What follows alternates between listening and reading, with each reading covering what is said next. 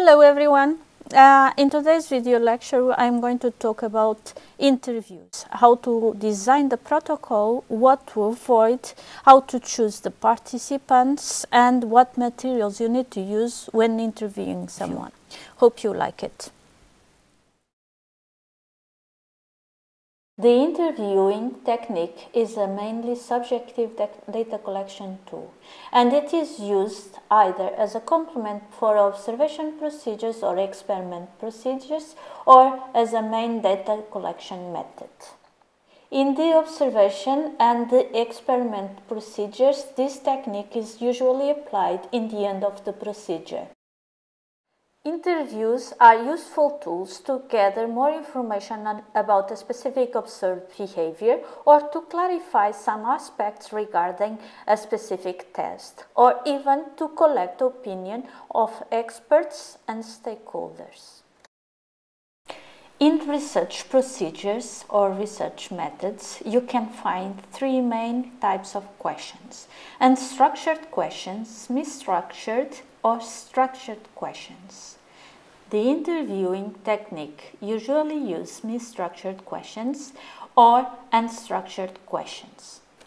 But the main idea to have in mind during this process is to find a balance between the questions and the natural flow of the conversation. The participant needs to feel at ease when answering to your questions. When planning your interview or preparing your interview script, you need to be careful on who to choose to interview.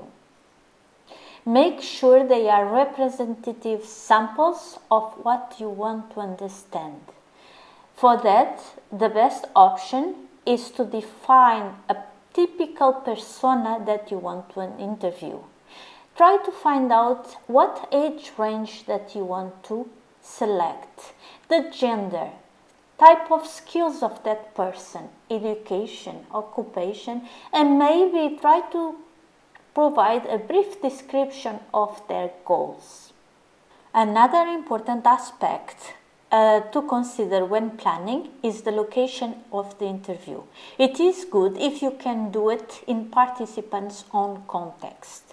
Please remember that you are the visitor and you need to make the participant feel as comfortable as possible. Also, it could be useful if during your interview you could do some annotations and observations. This will help you and complement your data analysis procedure. Preparation is one of the key aspects of an interview. It's what dictates if your interview is going to be successful or not. Please prepare it well. List all the topics that you want to address. Prepare guides, annotation books. Prepare the materials. Train the flow of the questions. Try to do your interview protocol with much detail as possible. You should always start with an introductory sentence, a sentence where you explain the purpose of the interview, why you are doing this interview, why you are talking to them, and how useful they can be to you. Also, in the protocol, please set expectations about the length of the interview. 1 hour, 1.5 hours. Also discuss the confidentiality agreement. Let them know that there is no right or wrong answers. And if you are using audio or video recording, ask for permission to use. When drafting the protocol, be aware of the importance of the first question. The first question needs to help you to set the tone, needs to help you to put the participant at ease, and to put the participant in the right mindset to answer your questions. So, start with easy questions to answer. Example, what they do, describe your typical day, or small talk questions. Create an interview guide, and a guide that lists all the key topics and explain and provide examples of questions. Avoid reading out or writing down the questions. The interview should be a natural flow. The interview should feel like a natural conversation. Try to follow participants' leads. This can lead you to surprising insights. It's okay if you deviate from the guide, but please make sure that all the topics of the interview are addressed, and make sure that the length of the interview is as expected. The guide should serve you as a checklist to verify if all the topics and questions are addressed during the interview. Here is an example of how you can do it. Also, please pilot test your interview. I know that I already told you before, but planning is very, very important. When thinking about who does what during the interview process, you need to think about two main things. One is the participant. The other one is the person who does the questions, usually called moderator. Regarding the participant, you need to remember that the participant is the expert. So you need to make it clear to them. Be non-judgmental. There is no right or wrong answers. Also, if you are the moderator and at the same time you are designing the product or the service, be careful with your non-verbal behavior. Be careful to show the participant that you disagree with their answers. Please be as much as impartial as possible. There is one more role that you might consider to be useful during this interview process, the role of the observer. The observer usually is the person that is in charge of note-taking, observing everything that happens during the interview process. He is also in charge of the preparation, bring the materials and set up the scenario for the interview. Plan and prepare all the materials needed for the interview is an important aspect of an interview as well. Make sure that you bring all the materials needed. Sometimes participants prefer to draft sketches or convey their ideas on a paper instead of talking about them. You can also bring other types of materials. You can bring photos, you can bring mock-ups, prototypes, everything that you need to convey your idea or to make the participant discuss theirs. Prepare also all the data collection materials like audio records or video records or even photos. Be careful, make sure that they are all charged and ready to be used. In some things that you need to consider when doing the preparation of the interview. Remember, the selection of the participants is very important.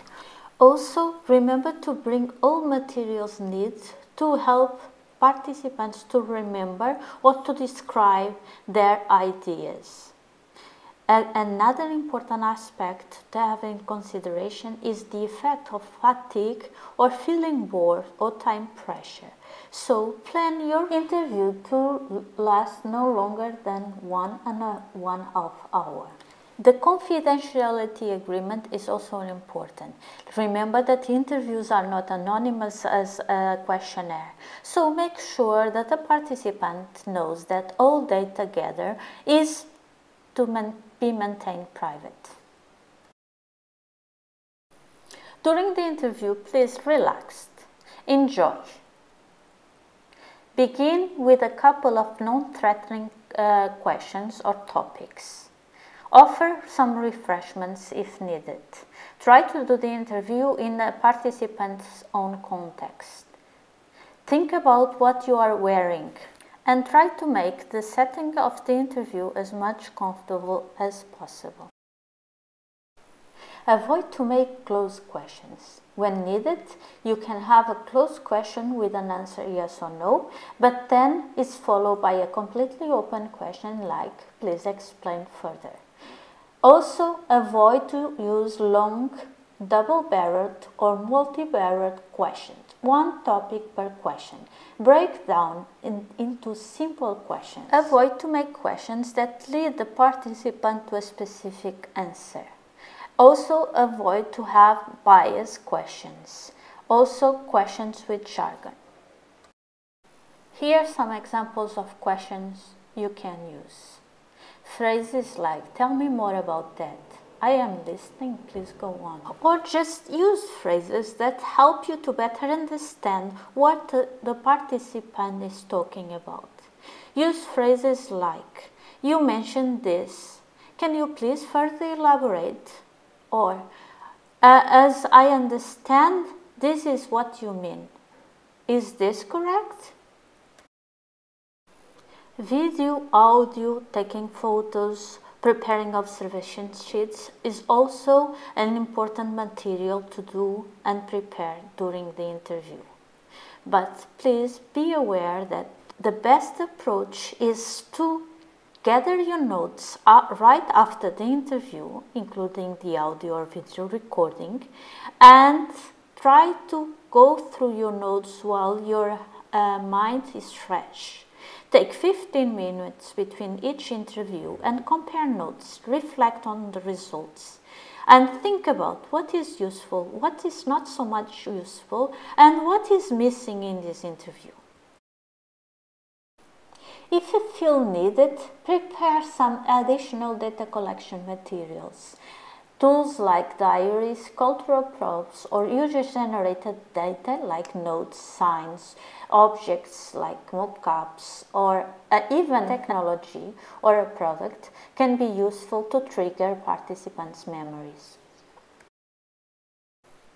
A cultural probe, for example, is a package with a set of materials that help the participant or triggers participant memories or help them to engage in an open discussion. Diaries are useful when you need to gather information from the participant, but from a longitudinal perspective. So for a space of time for 1 day, 2 days, and it's not useful for you to follow the participant to every place. So you ask the participant to be in charge of taking notes, diaries, of their own activities during a course of time. This is more or less what you need to know about interview. Thank you, enjoy your week, and see you soon.